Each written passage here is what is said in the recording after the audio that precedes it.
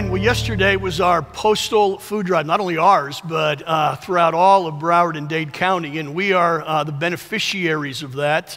Matter of fact, we received food from several post offices, and we had folks working all the way, I believe, till 9:30 last night, unloading trucks. I want to recognize them. If you participated in yesterday's postal food drive, would you stand all over the auditorium? I think we had about 30 or 40 people that were involved in working in our postal food drive. Thank you so much for your help. I know that's hard work. I was only there long enough to carry a couple of boxes, get my picture taken, and move on. But I think we're able to receive some 45 to 50,000 pounds of non-perishable food, which goes a long way towards us feeding. We feed 100 plus families every single week. And so if you were a part of that, we appreciate it. If you weren't, we'd encourage you to get involved.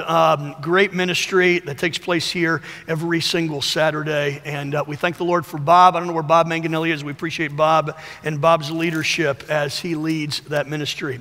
Well, today is Pentecost Sunday. It's a holiday in the church that we as churches rarely celebrate, but it's an important day. It celebrates what took place in Acts chapter 2.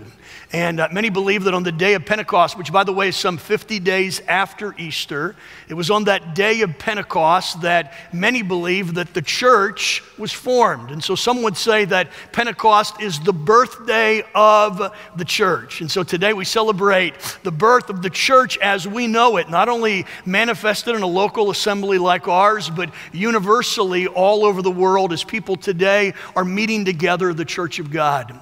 But it was also on the day of Pentecost, if you remember there in Acts chapter 2, that the early church received the indwelling Holy Spirit. Up to that point, they had not been permanently indwelled with the Holy Spirit. And on that day, the Holy Spirit came and indwelt believers, and they were given spiritual gifts and empowerment to live the spiritual life. And so today we celebrate that. Things that I think at times we take for granted, do we not? When was the last time that you thank God for the indwelling Holy Spirit of God, who lives in your life, who gives you gifts, who empowers you to be victorious? And so today we celebrate that. Would you bow your head with me today, and let's just have a word of prayer, thanking God for what took place on this day so many years ago, and for the fact that today the Holy Spirit of God is still with us. Lord, we love you. You've blessed us with so many blessings. We worship you.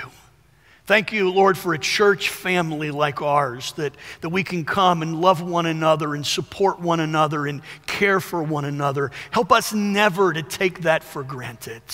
Help us to realize that the Church United is meeting all over South Florida and all around the world today. Thank you for starting the church. And Lord, today we thank you for the indwelling Holy Spirit of God, who lives inside of each and every one of us who have trusted Jesus Christ as our Lord and Savior. Thank you that he empowers us. Thank you that he gifts us. Thank you that he convicts us. Thank you that he is the down payment of our inheritance, the beginning of everything you desire to give to us. And we pray that even today, that the Holy Spirit of God would speak to our hearts individually, Lord, as we study this passage. Help us not only to understand it, but help us to apply it to our lives. And we promise to give you all the praise, honor, and glory. In Jesus' name we pray. Amen. If you have your Bibles, turn with me to Matthew chapter 5. Matthew chapter 5. In just a few moments, we're going to read verses 38 through 42. Without a doubt, one of the great blessings, and there are many, but one of the great blessings of living in the United States of America. And once again, our team will be reminded of that. If you've never traveled internationally, it's easy for us to take for granted what we have in our country. Every time I go out of the country and come back, I'm so grateful for the country that we have and all the conveniences that we have. But one of the great blessings of the United States of America is the fact that every person has certain inherent, inerrant rights. As a matter of fact, you probably memorized it in grade school, the words of the Declaration of Independence that says this: "We hold these truths to be self-evident, that all men are created equal, that they are all endowed by their Creator with certain unalienable rights, that among these, you can finish it, are life, liberty, and the pursuit of happiness. I would say that there has never been a country in the world that has fought for and defended the rights of so many. We ought to be proud citizens of the United States of America. Let's be careful, though. Having said that, let's be careful that we do not confuse patriotism with the gospel. I'm afraid, especially in our evangelical churches in the United States, we've kind of commingled that. They are two distinct things, and I am very patriotic. I am a proud citizen of our country. But it's so very important that we do not confuse patriotism and the gospel. Nowhere in the teachings of Jesus or in the presentation of the gospel do we find the exhortation to stand up for our personal privileges, to demand our individual rights. As a matter of fact, when you study the gospel, Jesus often encourages us to do the opposite. Think with me today of the example of Jesus himself. When Jesus came to earth, if anybody could have demanded their rights, it was Jesus. If anybody could have, should have asked for special privileges, it would have been Jesus Christ. But he never did that. As a matter of fact, in his own words, here's what Jesus said in Matthew chapter 20 and verse 28. Jesus said, "The Son of Man came not to be served," but what did he say? He came to serve and to give his life a ransom for many. Here's what Jesus is saying. It's not about me. And by the way, if it could have been about anybody, it would have been about Jesus. And it is about Jesus. But Jesus did not demand his rights. The Apostle Paul, speaking of the person of Jesus, says this in Philippians chapter 2, verses 5 and 6. "Have this mind among yourselves, which is yours in Christ Jesus, who though he was in the form of God," that word form means the very essence of God. So though Jesus himself possessed the very essence of God, he did not count equality with God as something to be grasped. He didn't walk around with a great big sign on his forehead that said what? "I'm God. Make sure you treat me right." All right? That's not the way Jesus responded. As a matter of fact, people didn't know he was God. When he was God, he demonstrated what? Humility. He was always thinking about others instead of himself. That's the truth that Jesus fleshes out in the verses that we are studying this morning. And so notice with me, Matthew chapter 5, beginning in verse 38. Jesus says this, "You have heard that it was said, an eye for an eye and a tooth for a tooth." How many of you have heard that before? Most of us probably. You've heard that it was said, an eye for an eye and a tooth for a tooth. But I say to you. Remember throughout the Sermon on the Mount, Jesus is taking these Old Testament traditions. You have heard that it was said, and Jesus is what? He is raising the bar. He's kind of flipping life as we know it upside down, and he's teaching us a different way to live. So Jesus said, you've heard that it was said, an eye for an eye and a tooth for a tooth. But I say to you, do not resist the one who is evil. But if anyone slaps you on the right cheek, what does he say? Give him the other also. If anyone would sue you and take your tunic, let him have your cloak as well. And if anyone forces you to go 1 mile, go with him 2 miles. Give to the one who begs from you, and do not refuse the one who would borrow from you. Admittedly, these are some of the most difficult verses in the New Testament. Not difficult to understand because they're written in a way I think all of us understand. But some of the most difficult verses to apply in the New Testament. After all, who wants to be smacked in the face? Not once, but twice. Who wants to give up their most prized possession? Who wants to walk twice the distance, more than you are demanded? Who wants to give up, to willingly give to someone else what you and I have worked so hard to earn? Let me say this. If you struggle with these verses today, you're not in the minority. All of us struggle with these verses. And yet it's so very important that we understand what Jesus is saying, but not only that we understand what Jesus is saying, but that we apply it to our lives, because in situations like this is when you and I have the privilege to live out the truth of the gospel. Not only say the gospel, but to live out the truth of the gospel. So I want us to see two things today, very simply, if you have your outline: the teaching of the Old Testament, and then we'll take the teaching of Jesus and we'll flesh it out today. Notice, first of all, the teaching of the Old Testament that's found in verse 38. Jesus said, "You have heard that it was said, an eye for an eye and a tooth for a tooth." Jesus is quoting Exodus chapter 21, verses 23 through 25. And Jesus only takes a part of it. Let me quote the whole thing. Here's what Jesus says, or what the Old Testament law said. "But if there is harm, then you shall pay life for life, eye for eye, tooth for tooth, hand for hand, foot for foot, burn for burn, wound for wound, stripe for stripe." All right, you're familiar with that. All right, this verse reflects the principle, if you know anything about history, this verse reflects the principle of lex talionis, all right, a Latin phrase. You probably heard this, tit for tat. Have you heard that? Tit for tat. Or maybe if you're used to legal terms, quid pro quo.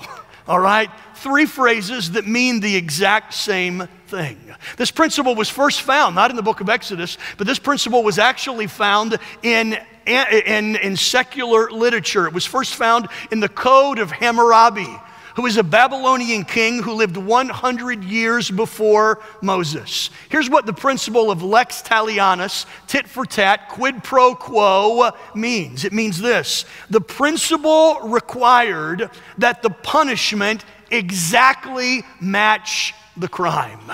That's what the Old Testament law said. The punishment perfectly should fit the crime that was committed. So on a practical basis in the Old Testament law, here's what happens. If you plucked out someone's eye, guess what happened to you? Your eye was plucked out. If because of your negligence, someone's hand was cut off, guess what happened to you? You lost your hand.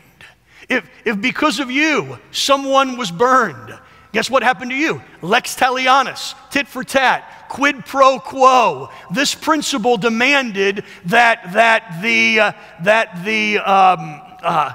person who does the act receives the exact same thing that the victim received. Let me say this. This law had two purposes, all right? The first purpose is this: it curtailed further crime. You can understand that. And as throughout history, as government and as laws were being established and as control was trying to be established in society, it was so important that there were laws in place that would impede what? That would impede further crime. And the reason this law was put in the Old Testament was to impede further crime. Deuteronomy chapter 19, verses 19 and 20 say this: "Then you shall do to him as he has meant to do to his brother. So you shall purge the evil from your midst." And notice this: "And the rest shall hear and fear, and shall never again commit such evil among you." In other words, the Old Testament law was saying this: you know what? We're not going to let crimes or people get away with crimes. Crimes must be punished. And so this principle, this law was established to curtail further crime. But it was also established for a second reason. It was established to prevent excessive punishment. And so in other words, if you plucked out my eye, well, I'm coming after you and I'm going to pluck out both of your eyes. All right? Or if you, caused me to, lose a finger, guess what? I'm causing you to lose all of your fingers. All right? I'm not only going to give back to you what you did to me, but I'm going to give back more to you than you do to me. A little bit of human nature, is it not? When someone offends us, what do we want? We want to get revenge. We want to take vengeance out on that person. We want them to feel what we felt. Well, the purpose for this law was to make sure that the punishment did not exceed the crime. We actually find that took place in Genesis chapter 4. In Genesis chapter 4, one of the early descendants of Adam, Lamech, killed a person. In Genesis 4:23, Lamech said to his wives, Adah and Zillah, hear my voice, you wives of Lamech. Listen to what I say. I have killed a man for my wounding. I have killed a young man for striking me. Here's what took place. Lamech was wounded. He was attacked. He was struck. His response was not just to strike the person back. How did he respond? He killed the individual. And so he responded with what? With excessive force. His response was disproportionate to the crime. That's exactly what the Old Testament law wanted to avoid. So here's what Jesus says within the law. It was already established to curtail crime, to prevent excessive punishment. It was already established, eye for eye, tooth for tooth, hand for hand, foot for foot. All of that has been established in the Old Testament law.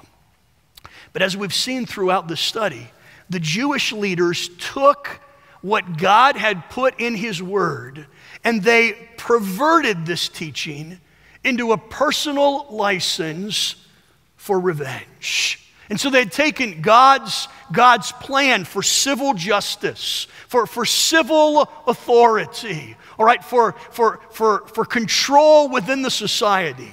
And they took that and they perverted it into something as a personal license, a personal vendetta for revenge. In their eyes, here's what happened. In their eyes, each man was permitted to become his own judge, jury, and executioner.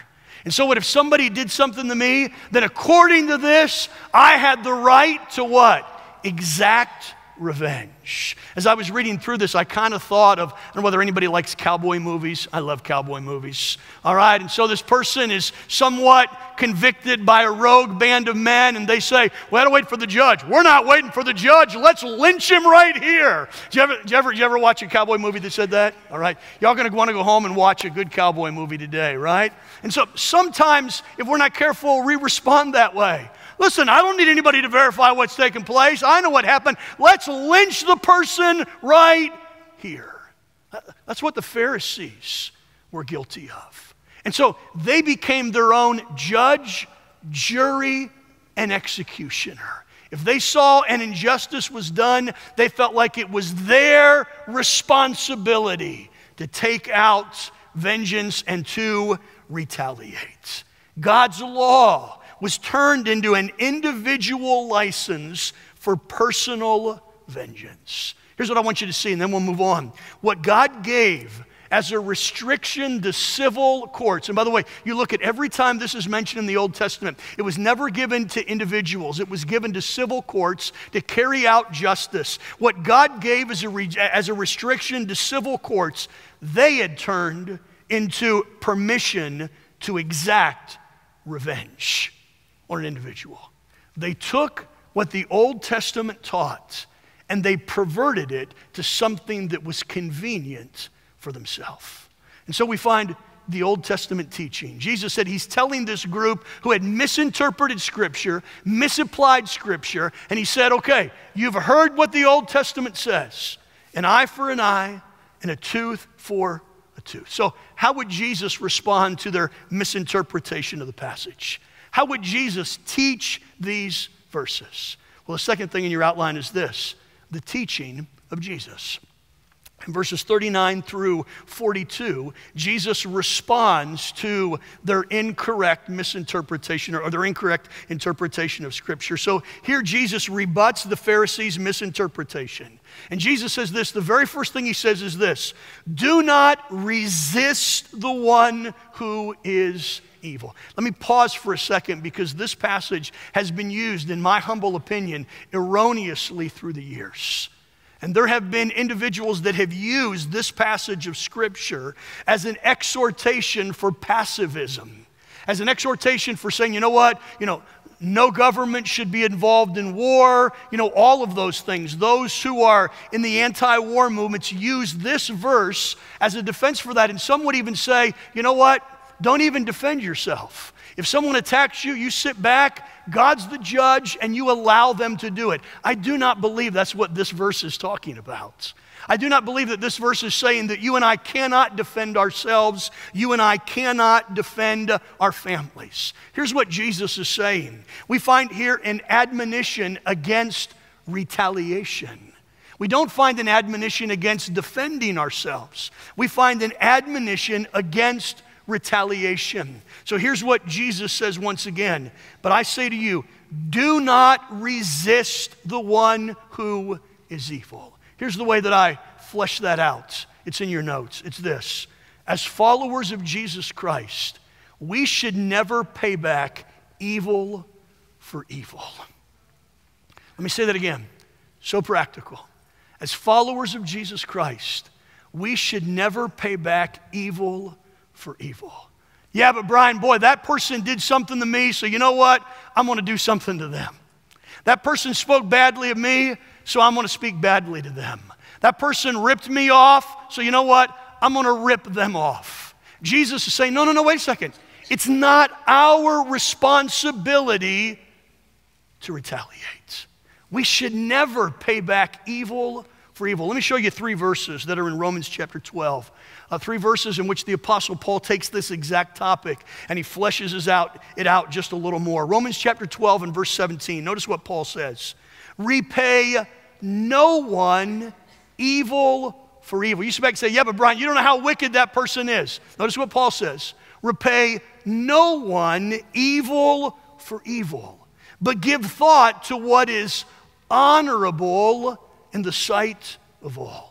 Verse 19, 2 verses later. Beloved, never avenge yourself. All right, now, I'm not the sharpest tool in the shed, and I'm not the smartest guy that ever lived, but I think I understand what the word never means.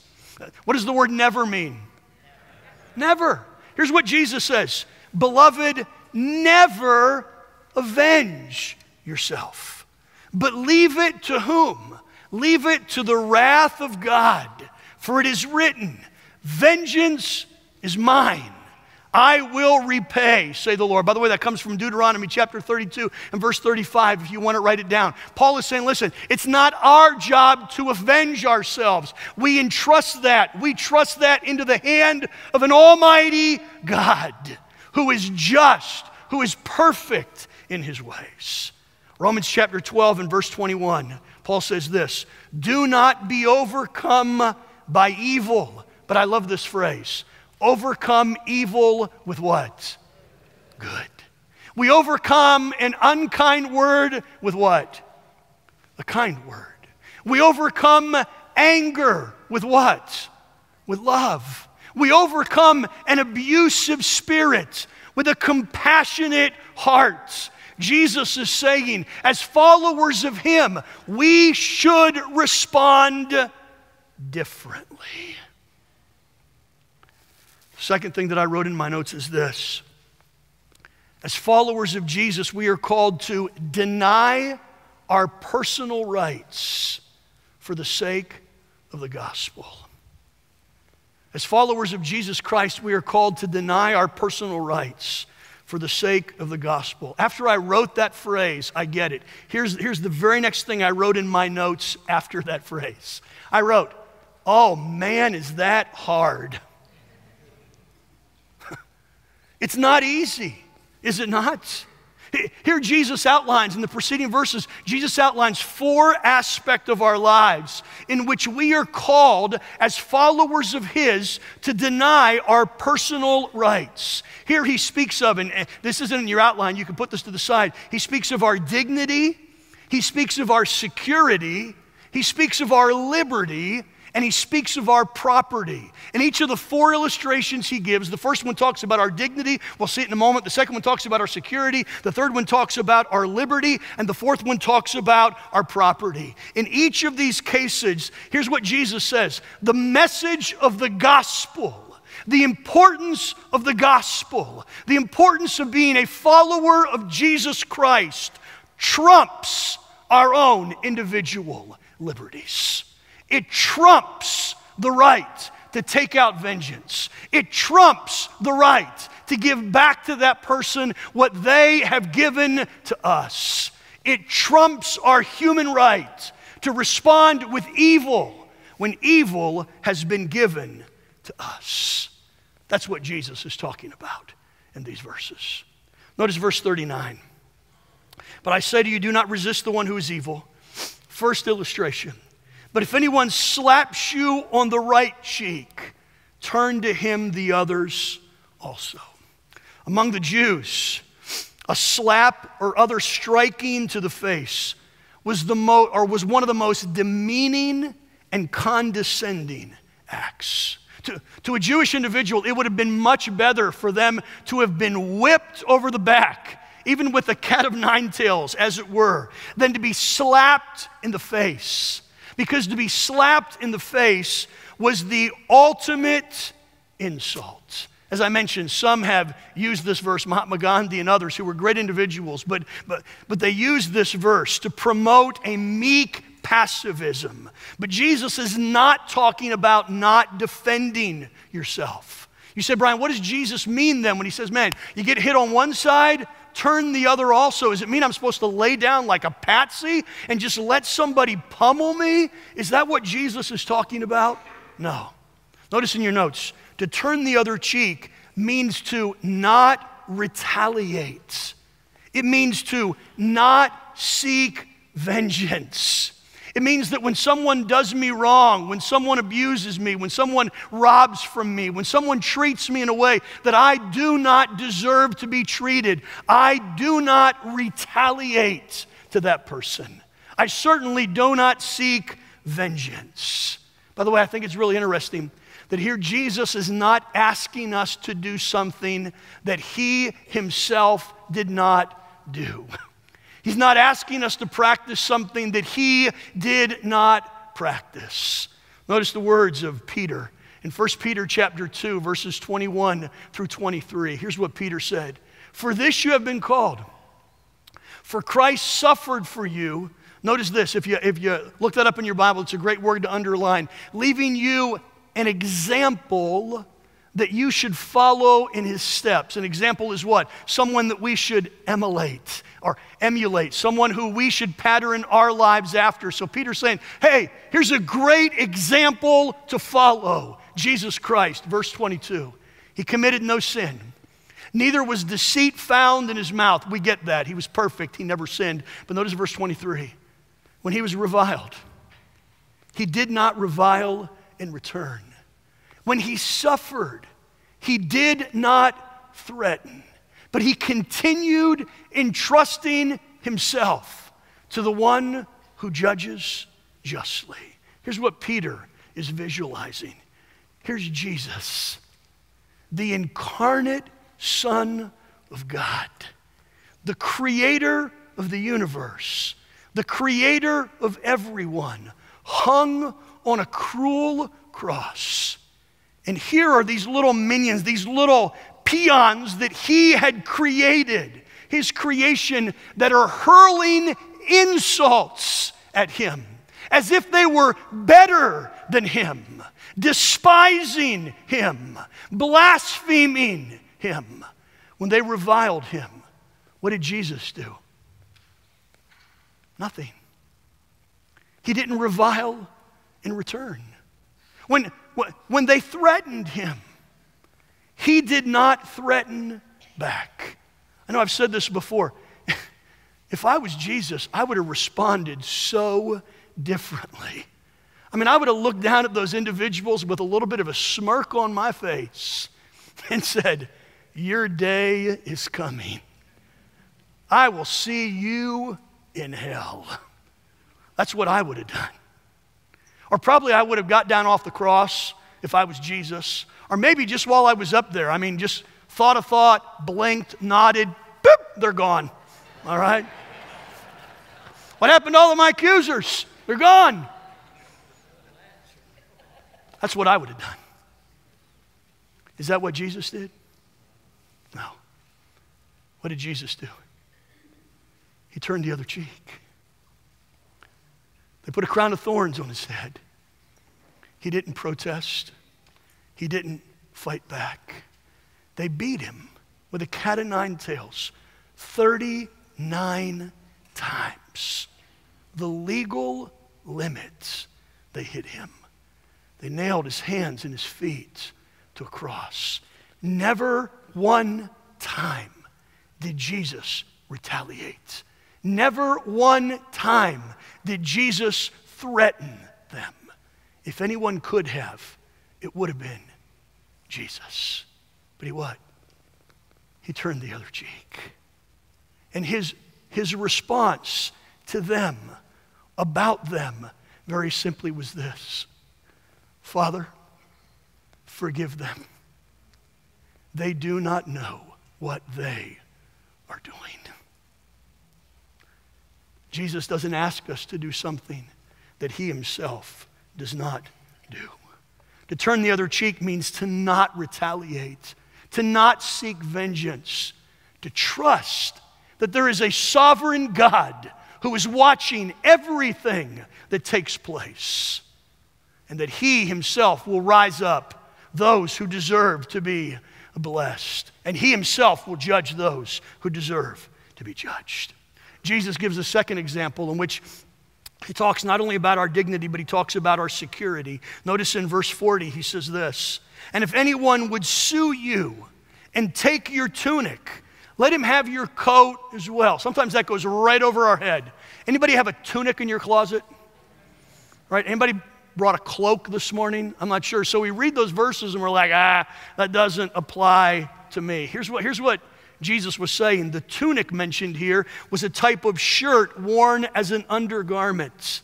And the coat was an outer garment that also served as a blanket by night. So here Jesus is talking about the fact that you have been taken to court for something that you did, a misunderstanding, something this person has an ought against you, and they take you to court trying to get something from you. Here he's talking about a legitimate claim made by someone who wants to sue you or me. Here's what Jesus said: the attitude of a kingdom citizen, someone whose citizenship is not here, but someone whose citizenship is in heaven. The attitude of a kingdom citizen should be what? To give up even more. To surrender one's outer garments rather than causing offense, or rather than causing hard feelings. So here's what's going on. The person is suing for your tunic, and you say, hey, you know what? Let me give you my outer garment as well. I want to make sure at the end of the day that there's nothing between you and me. My relationship with you, my testimony with you is more important than my tunic. It's more important than my outer garment. And by the way, the most important possession that a person had, or one of the most important possessions, was their cloak. It was their coat. I'm not giving up something that was no value to me. I am giving up to that person something that is extremely valuable to me. Here's why. Because with the gospel, that person is more important than my cloak. That person is more important than my tunic. And the message of the gospel is the most important thing. Paul says it in stronger terms. Let me show you Paul's words in 1 Corinthians chapter 6 and verse 7.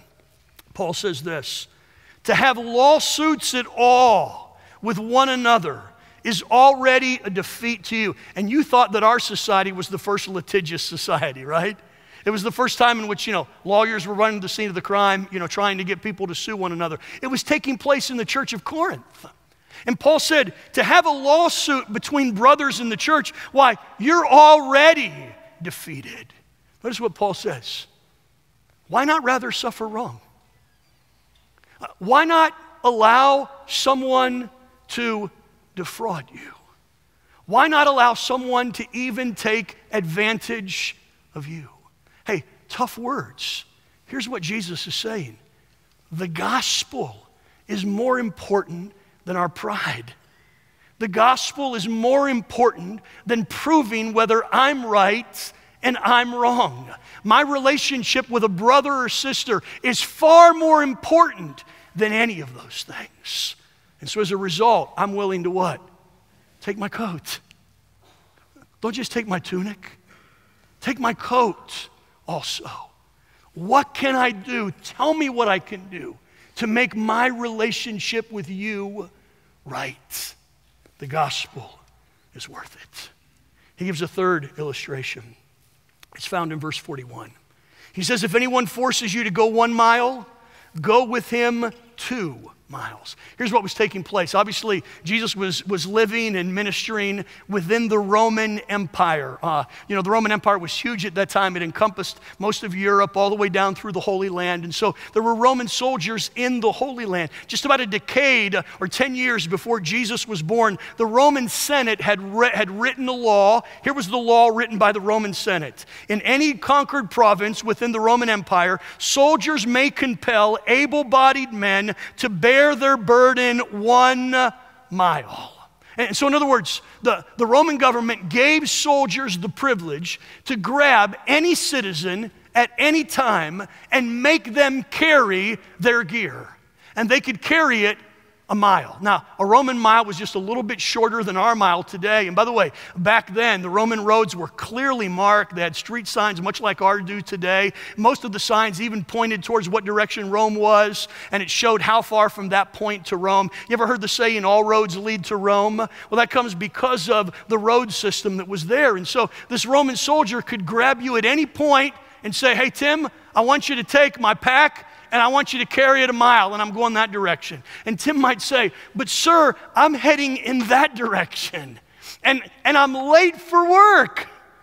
The soldier could compel him, say, I'm sorry, you're taking my pack 1 mile in that direction. The law was designed to relieve the soldier. Now, can you imagine how well that law went over with the general public? Could you imagine? I'm sure it happened all the time. I mean, you're inconvenienced by the soldier, and he's making you carry his pack, which was heavy, by the way, 1 mile, many times in the opposite direction that you were going, and you had to do that. So here's what Jesus says. When someone forces you against your will to go 1 mile, how should you respond? We should willingly go 2 miles. You ever heard the saying, go the extra mile? That's what this is talking about. Jesus is saying, you know what? We need to be willing to even inconvenience ourselves, as it were, for the sake of others. Paul said it this way in 1 Corinthians chapter 9 and verse 19. For though I am free from all men, I have made myself a servant to everyone, so that I might win more of them. One author I read this week said this: the church is filled with 1 mile Christians, but there are very few 2 mile Christians today. He characterized it this way: to love your neighbor is the 1st mile. To love your enemy is the 2nd mile. To bless those who bless you is the 1st mile. To bless those who curse you is the 2nd mile. To do good to those who do good to you is the 1st mile. To do good to those who hate you is the 2nd mile. To pray for those who pray for you is the 1st mile. To pray for those who despitefully use you is the second mile. Here's what Jesus said: if anyone asks you to go a mile, go ahead and go 2 for the benefit of that person. He mentions a fourth topic. In verse 42, he says, give to those who beg from you, and do not refuse the one who would borrow from you. Here's what Jesus is saying. To give to those who ask mean to use your personal possessions for the benefit of others. Anybody agree this is hard stuff? It's so easy for us to walk away with an exhortation like this and say, you know what, that's just kind of over the top. That's over the top Christianity. He doesn't really expect us to do that. Really? If that's the case, why don't we just rip that page out of our Bible and throw it away and say it doesn't apply to us? By the way, here's the way the Apostle John took this last thing in 1 John chapter 3 and verse 17. He says this, but if anyone has the world's goods and sees his brother in need, yet closes his heart against him, how does God's love abide in him? In other words, here's what Jesus is saying, here's what John is saying. Because of the gospel, we take what God has blessed us with and we use it to meet the needs of others. It's not about us, it's about others. I know this is difficult teaching. Here's my walk-away point. Please allow this to sink into your heart today. My walk-away point is this: living out the truths of the gospel is more important than my own personal rights and liberties. Can I say that again? Living out the truth of the gospel is more important than my own rights and liberties. But you say, Brian, that kind of clashes with what we believe here in the United States of America. Remember, I talked about let's not confuse patriotism with the gospel. We have been, and by the way, as followers of Jesus Christ, we have a higher citizenship than to the country in which we live. We are citizens of heaven. We are citizens of the kingdom. Our King is Jesus Christ. And we have been called to follow his example and to live out the truth of the gospel. Can I just ask you some what ifs today? What if we left here today and we decided that we were going to live out these principles at the workplace? And when someone spoke badly of us, instead of us responding negatively as we're prone to do, we took it and we loved that person. What if, that neighbor who aggravates the living daylights out of us? You have one of those neighbors? Don't raise your hand. Your neighbor might be sitting beside you or across the church, all right? You have one of those neighbors that aggravates the living daylights out of you. Their music is always too loud. They're cutting their grass at 6 o'clock on Saturday morning. They park in front of your driveway when they have a party. You know who I'm talking about, all right? We all have them in our neighborhoods. What if instead of losing our temper, what if we loved that person to Jesus? What if we sat back and said, the most important thing that I possess is not my car, it's not my boat, it's not this, or it's not that. The most important thing that I possess is the gospel of Jesus Christ. And I am going to live like Jesus. I'm going to give people the benefit of the doubt. I have no idea what they're going through. You know, when they cut me off, and I'm terrible, you know, Vicki can tell you, when I'm driving, I'm a different person. I take my pastoral title and lay it to the side. You know, someone will cut in front of us, and all of a sudden I hit the accelerator, and all Vicki has to say is this: don't do it, Brian. And she knows, because here's what I want to do. I want to pull right up beside him, and I want to look at him. All right? I just want them to know that I know what they did and I don't appreciate it, right? Are you that way? All right? Vicki's like, don't do it, Brian. All right? And here's what I'm always afraid of. I'm going to do that, and it's going to be one of you. And then like, oh my word. I just lost my testimony with one of our church members.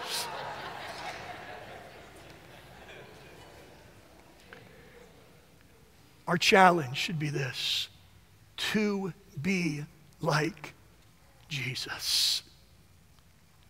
To be like Jesus. I'm convinced if we were more like Jesus, people would be more receptive to hearing about Jesus. But because we're not more like Jesus, they don't want to hear what we have to say about him. Here's the idea. Jesus is saying, give grace, not justice. Demonstrate grace, not justice. As followers of Jesus Christ, let's freely give out to others what we have so freely received. Aren't you glad that God doesn't treat you like you treat everyone else?